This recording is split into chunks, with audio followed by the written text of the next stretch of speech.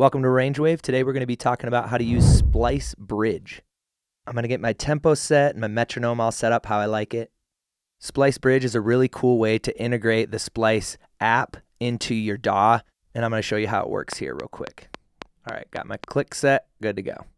If you use Splice samples or have a Splice account, download their app, and we're going to open that up.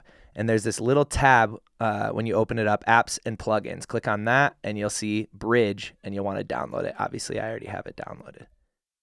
If you need help downloading the plugin or getting it into your DAW, Splice on their website has tons of videos that show you how to do that. But here we go. I'm going to open it up. Here's my plugins. Go to Splice and click on Splice Bridge. So there it is. Before I start listening to samples, I'm just going to start my playhead so that it keeps going so you can hear the click in 110. So here we go. Open up the app, and I'm just going to search for drum loops. And no matter what the tempo of the loops are, they should match up to my session. So as you can see, this one was 70 originally, and here it is at 110. This one's 80.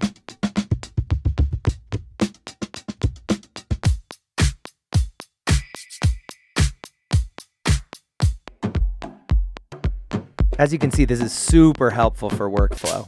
If you're looking for different loops, if you're looking for different sounds, if you're exploring Splice, you have them already right inside your session, inside your project as you're working.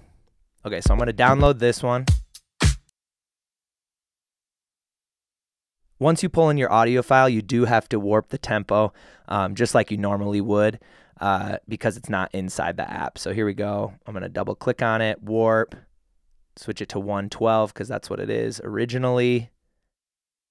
All right, let's check it real quick. Thanks so much for watching. Let us know in the comments what we missed and what we should talk about next.